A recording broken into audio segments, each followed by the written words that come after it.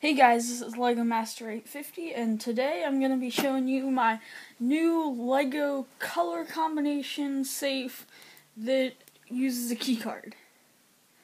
So, this is actually the second time I've attempted this. The first time didn't go too well, but I've got it to work this time with the new hitechnic color sensor. And, so let's just get started here.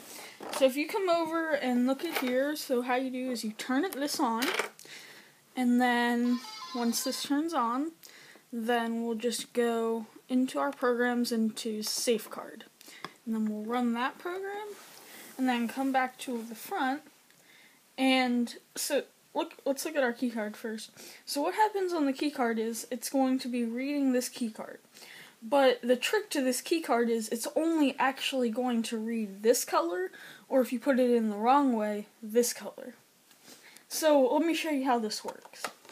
So when you stick it in, and then you pull it back out, it's going to say fantastic, and the door will open. And you can put really whatever you want in here. I just had some money that keep it safe. But then to put it back in, you just put some light pressure on this, and then you'll push on the touch sensor, which would be right here, and I have a little gear kind of covering that up.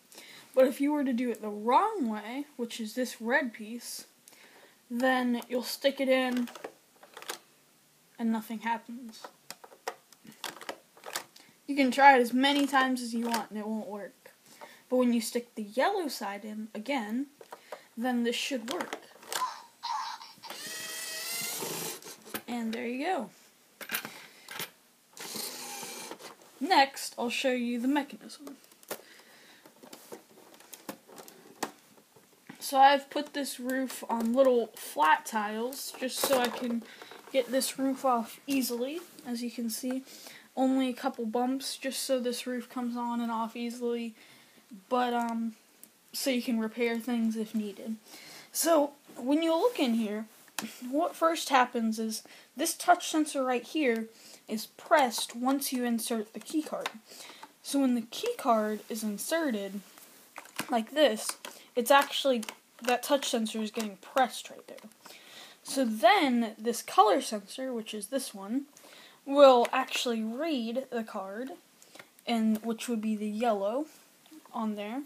And then this touch sensor again right here is going to wait for you to pull the keycard back out.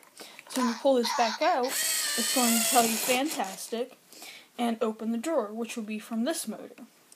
And then once that motor is open, then what you do is you put a little pressure on this, and then you click on this touch sensor. So if I can close this again, and there we go. That's about it. Thanks for watching.